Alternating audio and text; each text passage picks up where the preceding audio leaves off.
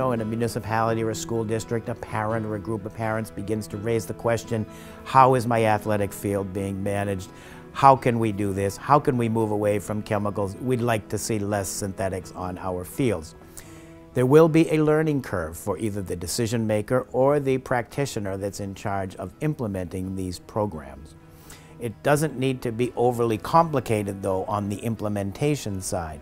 It has been my experience and my firm belief that the more widespread adoption of organic or natural practices is simply limited by the lack of education on how to do it. It can be simplified right down to a little bit of education, some soil testing, choosing the right product, implementing and getting that right product down at the right time of the year, incorporating aeration and overseeding into the program, and we're 75% of the way on our road to successful natural management. It has been our experience in the natural management program, with the right choice of product inputs, proper aeration, and the introduction of grass seed as an overseeding tool, that we've been able to produce turf systems that are thick, dense, with a deep probing root system that actually stand up to athletic play. It is the deep, strong root system and the active biomass that promotes growth that is strong and durable. It can be damaged, but with the right choices of grass in the right regions of the country, we can get grass that repairs itself from that damage. And again, that's all part of the proactive program, that we don't just sit back and let a little bare spot get to be a big bare spot. We proactively manage that because we're looking at the big picture always. In the initial site analysis, we identify the strengths and weaknesses of any turf system, of that soccer field, the football field, the baseball field, or the passive public park. How much grass is growing there? What is the turf density? How many grass plants per square foot? Is the turf thick or is it thin? Are there weeds present or are there not?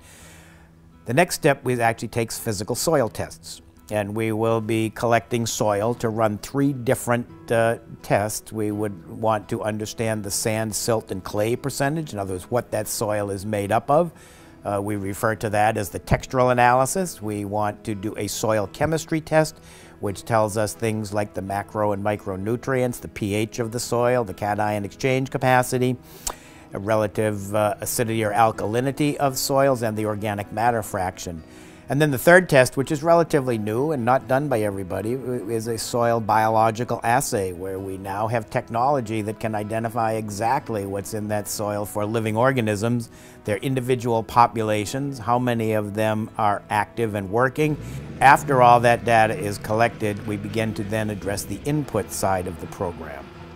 Our inputs are very different than the conventional program, where we're simply going to reach for a series of bags at times of the year to address the immediate needs of the turf grass. We are going to be developing a program that will address certainly the immediate needs of the turf grass with product input, meaning fertilizer, but we will also be including product that is directly going to address the health of the microbial community, knowing that if we do that properly over this transition period, at some point that soil is going to pick up a lot of the needs of the turf grass in the future, therefore experiencing our cost reduction. I can assure you that if you take that first step, seek information on how to do it, then we're armed with the appropriate information to begin to move forward and make some concrete decisions that will then structure and guide a natural program to success in the future.